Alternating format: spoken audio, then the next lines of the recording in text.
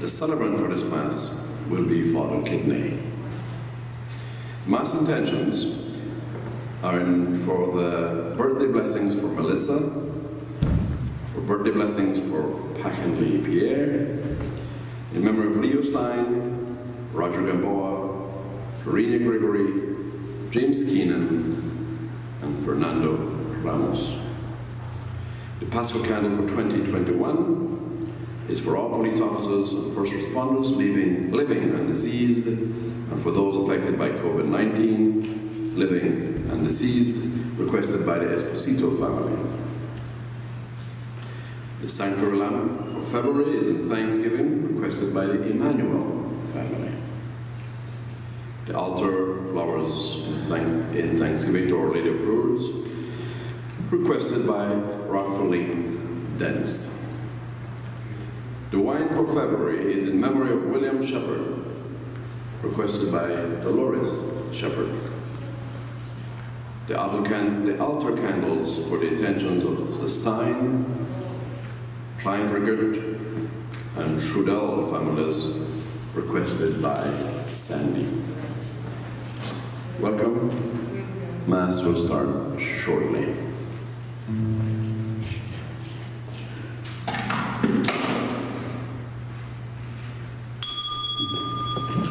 Good morning and welcome to our celebration of the fifth Sunday in Ordinary Time. Our opening hymn is Table of Plenty. Please rise and greet our celebrant, Father Kidney.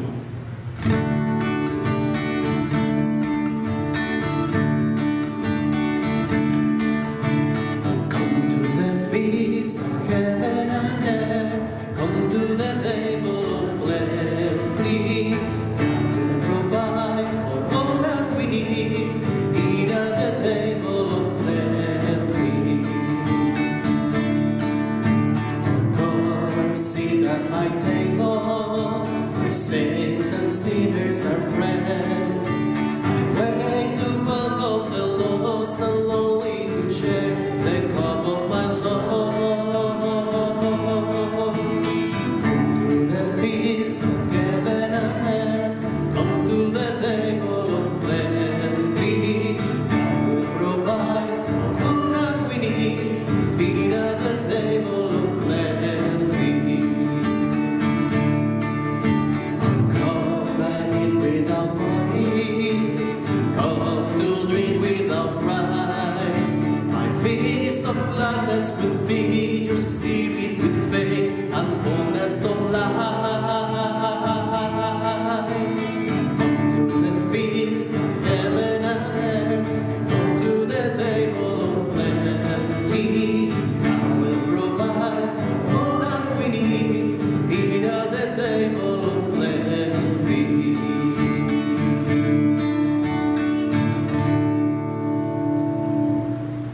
Good morning, brothers and sisters.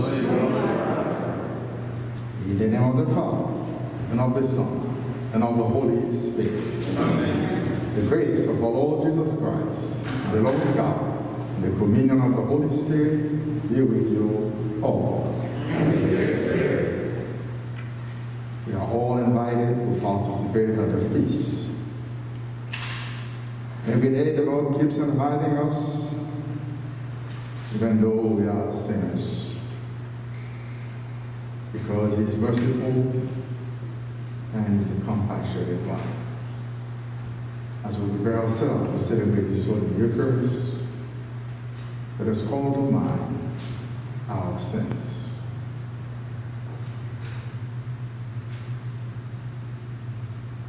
I confess to Almighty God and to you, my brothers and sisters, that I have greatly sinned in my thoughts, in my words, in what I've done, and what I've failed to do. Through my fault, through my most grievous fault. Therefore, I ask Blessed Mary, ever Virgin, all the angels and saints, and you, my brothers and sisters, to pray for me to the Lord our God. May Almighty God have mercy on us, forgive us all sins, and bring us to everlasting life. Amen. Kyrie eleison,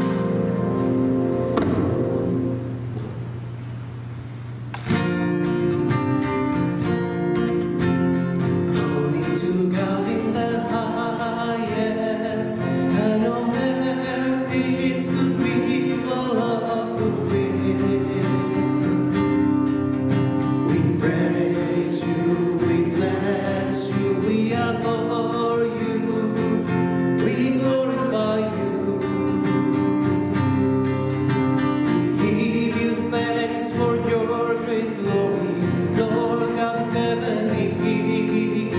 Oh God, Almighty Father, Lord Jesus Christ, only begotten Son, Lord God, Lamb of God, Son of the Father. You take away the sins of the world, have mercy on us. You take away the sins of the world, receive our prayer. You are seated at the right hand of the Father. Have mercy on us. For you alone are the Holy One. You alone are the Lord. You alone are the Most High Jesus Christ.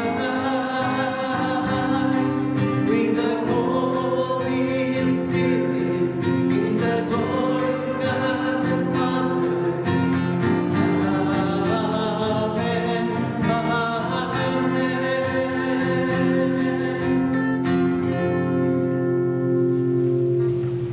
Let us pray. Keep your family safe, O Lord, with unfailing care, that relying solely on the hope of heavenly grace, they may be defended always by your protection. O Lord Jesus Christ, your Son, who lives and reigns with you in the unity of the Holy Spirit, God, forever and ever. Amen.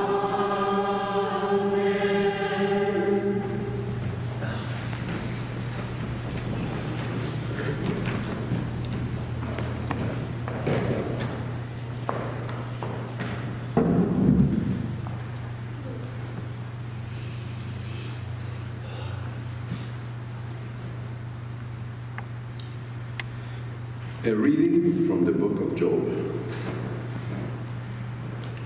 Job spoke, saying, "Is not man's life on earth a drudgery? Are not his days those of hirelings? He is a slave who longs for the shade, a hireling who waits for his wages. So I have been assigned months of misery, and troubled nights have been allotted to me. If in bed I say, when shall I rise? Then the night drags on. I am filled with restlessness until the dawn.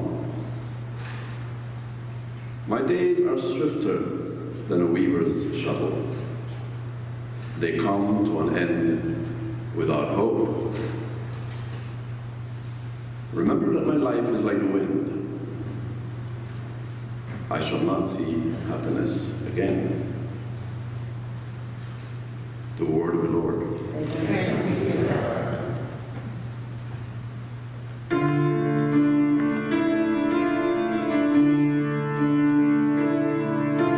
Praise the Lord who heals the brokenhearted. Praise the Lord who heals the brokenhearted. Praise the Lord, for he is good. Sing praise to God, for he is gracious. It is fitting to praise him. The Lord rebuilds Jerusalem. The dispersed of Israel he gathered. Praise the Lord who heals the brokenhearted.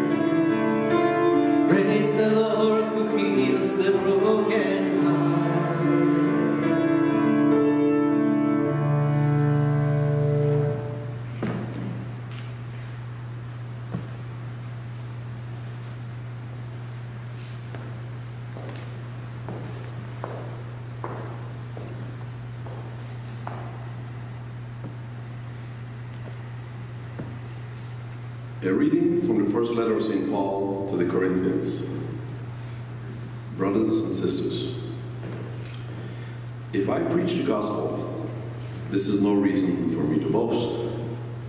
For an obligation has been imposed on me, and woe to me if I do not preach it. If I do so willingly, I have a recompense. But if unwillingly, then I have been entrusted with a stewardship. What then is my recompense? That when I preach, I offer the gospel free of charge, so as not to make full use of my right in the gospel. Although I am free in regard to all, I have made myself a slave to all, so as to win over as many as possible. To the weak, I became weak to win over the weak. I have become all things to all, to save at least some.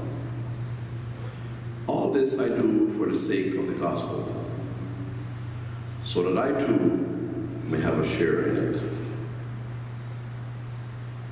The word of the Lord. Thanks be to God.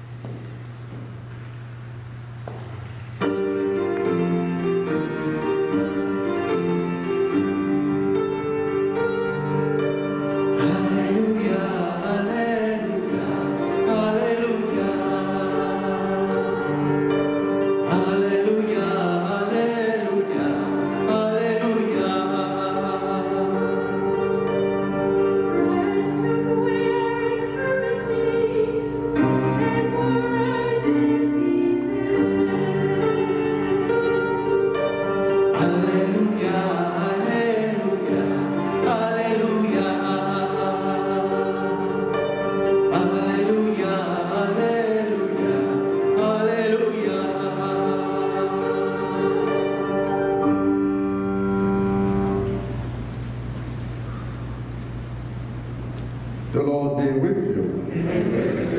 The reading from the Holy Gospel according to Mark.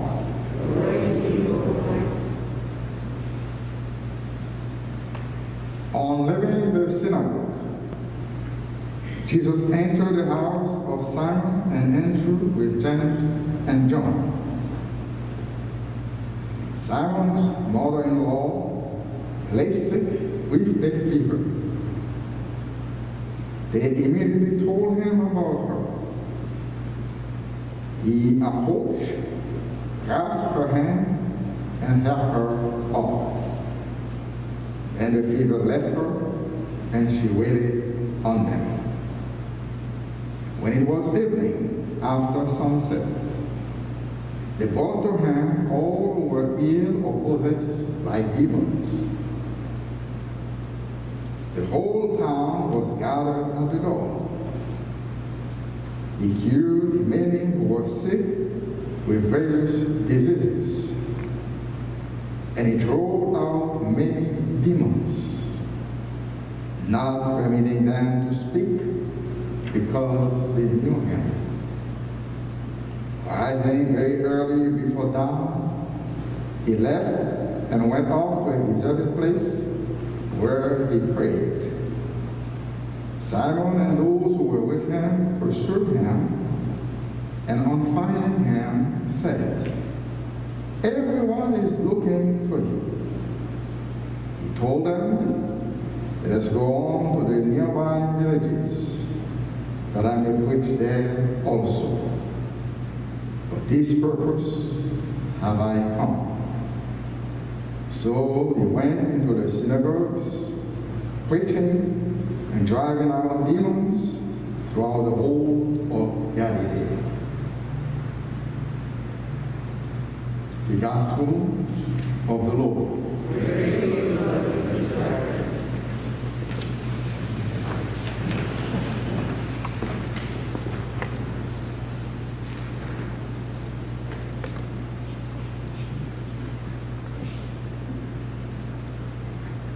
Do you remember the last time you had a fever?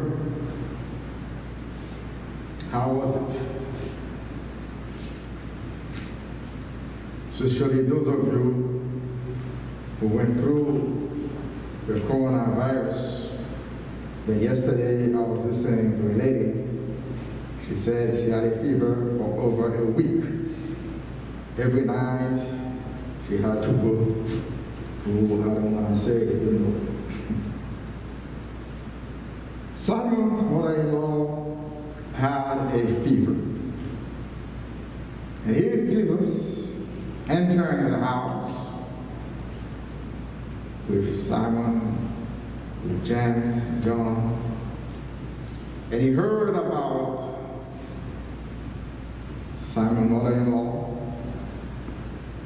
and he just went to the room, grasped her hand, and at the same moment, the fever was gone. They didn't say anything else. We don't know what Jesus said. We don't know if he said any prayer, nothing. But all that we know, the fever was gone, and the lady got up at the same moment, and she was putting herself at their service, waiting on them.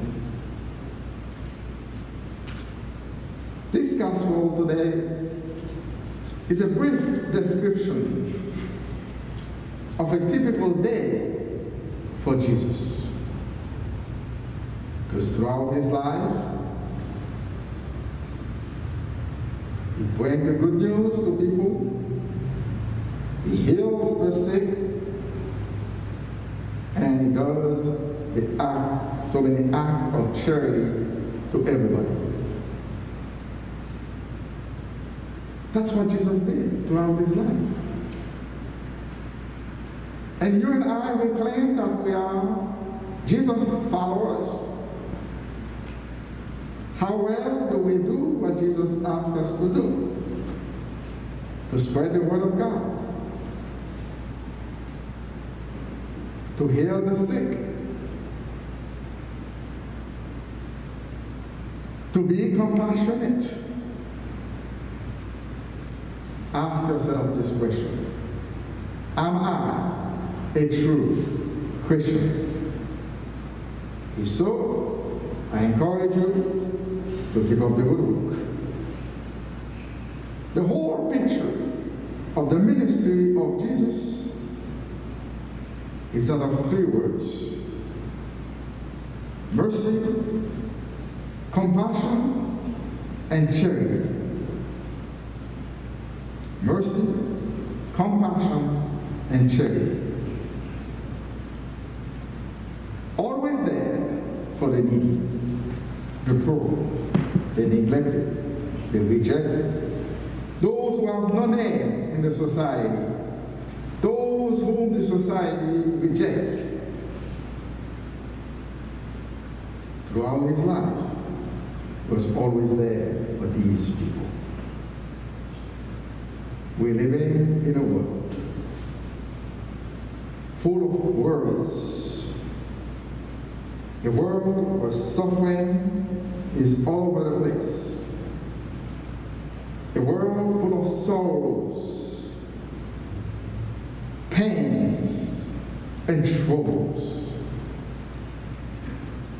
When we are in trouble, when we are having pains, when we have so many sorrows, whom should we go to? His name is Jesus Christ. If you have someone else that you can count on, good luck. But I would suggest for you to go to Jesus. And I believe that's why you are here this morning. You come in order to heal yourself, to ask Jesus to heal you, to cure you. Who knows? To help you with the demons you have in your mind. Everything is possible with the Lord. Jesus again invites you and me to come to Him. Come to me, all you labor and are burdened, and I will give you rest. Do not hesitate to come to Him. Do your part, and He will take care of the rest. Sometimes we ask, we pray, and nothing works. We should ask ourselves, do we ask in the right way? Let me give you a small example, something easy for you to understand. Especially those of you who have children. Every day,